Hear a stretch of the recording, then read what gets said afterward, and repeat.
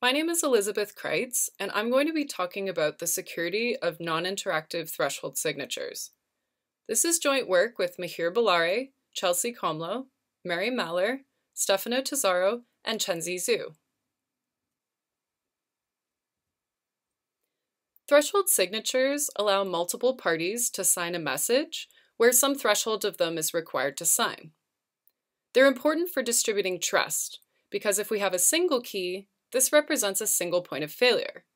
However, if we distribute the key amongst multiple parties, then we can tolerate some fraction of corrupt signers.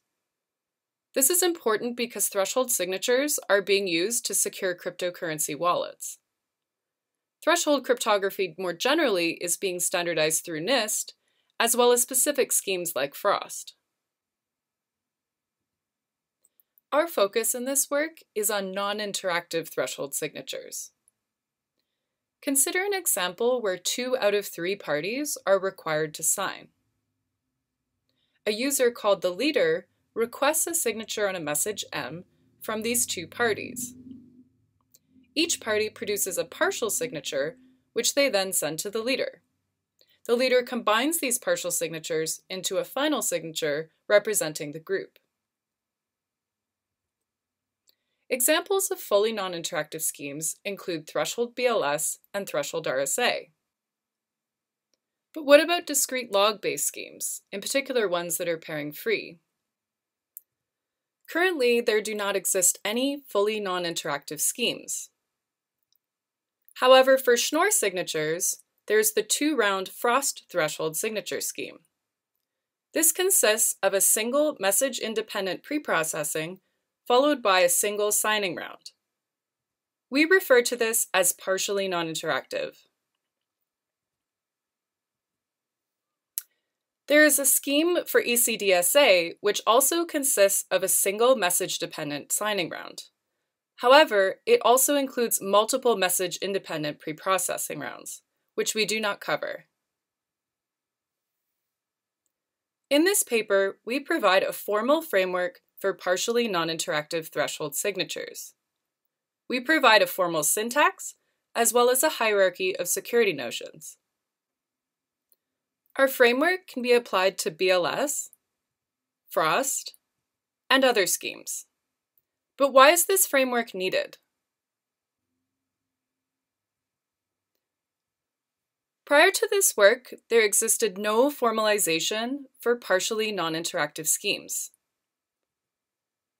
So we provide the first formal syntax.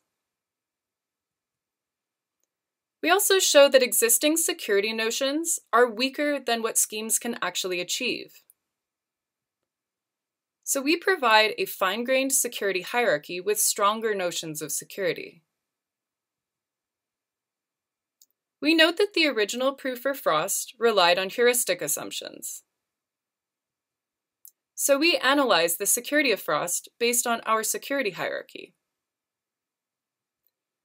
We also analyze the security of BLS and show that it achieves a stronger notion of security, which is implied by the concurrent work of Jens Groth. In this talk, we're going to focus on the Frost scheme.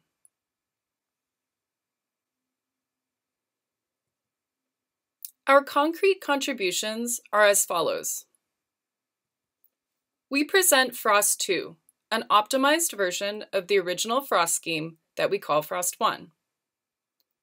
Frost 2 reduces the number of exponentiations required for signing from t to 1. We prove the security of both Frost 1 and Frost 2 under the one more discrete logarithm assumption in the random oracle model. This assumes a trusted DKG. We prove the security of Frost 2 together with the distributed key generation protocol proposed in the original Frost paper. This allows any number of corrupt signers up to t-1. In particular, it allows a dishonest majority. Finally, our security hierarchy reveals a separation in the notions of security achieved by Frost 1 and Frost 2.